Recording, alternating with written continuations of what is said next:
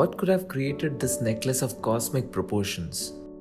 The Necklace Nebula, as it is aptly called, is a planetary nebula, 15,000 light years from Earth in a constellation of Sagittarius. It started as a pair of tightly orbiting sun-like stars. Roughly 10,000 years ago, one of the aging stars expanded and engulfed its smaller companion, creating something astronomers call a common envelope.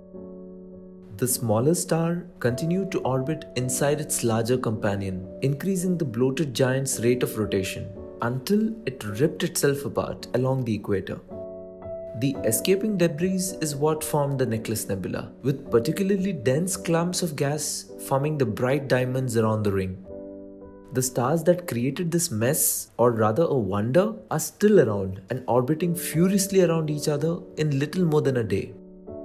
For comparison's sake, Mercury, the closest planet to the Sun, takes 88 days to complete one orbit. This image, like many other, has been made possible by the Hubble Space Telescope.